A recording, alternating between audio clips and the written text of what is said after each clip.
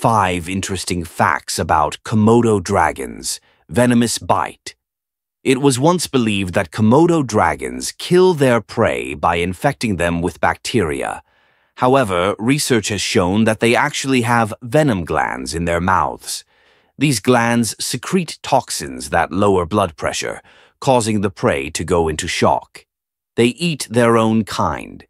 In addition to being scavengers, Komodo dragons sometimes hunt and eat their own species. Young Komodo dragons spend time in trees to avoid being eaten by adults. They can reproduce without a mate.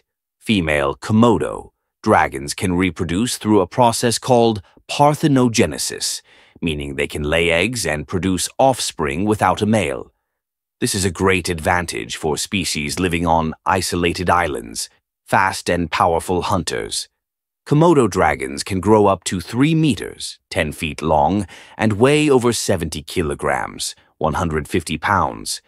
They can also run at speeds of up to 20 kilometers per hour, making them highly effective predators. An ancient species Komodo dragons have existed for around 4 million years and have changed very little over time. Living on just a few islands in Indonesia, they are one of the rarest and most fascinating creatures on Earth. Which fact do you find the most interesting? Let us know in the comments. Don't forget to like this video and subscribe to the channel.